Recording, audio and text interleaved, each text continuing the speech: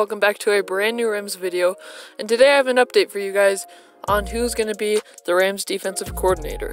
I just learned that the Los Angeles Rams signed Raheem from the Atlanta Falcons, and I think this is going to be a pretty good hire. For me personally, I was leaning a little bit more towards Aubrey Pleasant, and that's who I thought they were going to take simply just because a lot of the players were raving about the coaching type of style he has, but I still think pickup of Raheem is still pretty good, and I think that Sean McVay and Raheem Morris's paths have crossed before. Let me know if that's what we've confirmed. I believe that he has been with Sean McVay before, and I still think that this is going to be a good signing. And anytime when you have Aaron Donald and Jalen Ramsey as two of the best guys on your defense, and there's still a lot of unsung heroes, but those two guys who are definitely going to be Hall of Famers, I think that's going to make his job a lot easier, and we're going to have to see what type of scheme he draws up for them.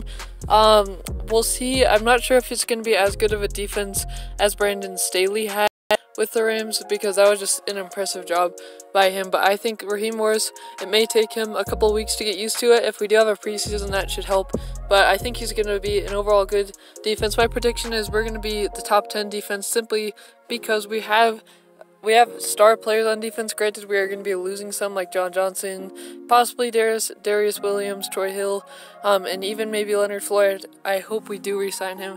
That could make it tougher, but I think when you have two of the guys like Aaron Donald, Jalen Ramsey, and I believe Rockers will stay. I hope he stays too.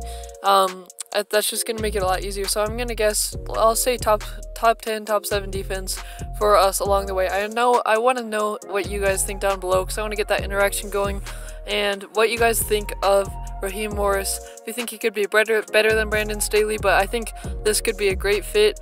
I don't think that we should change up the defensive scheme too much from what we've been doing and what we know, because it seemed like the players did like that. But we will see what he does. Just want to let you guys know, thank you guys so much for stopping into this channel. Make sure to subscribe, leave a like, horns up, and God bless.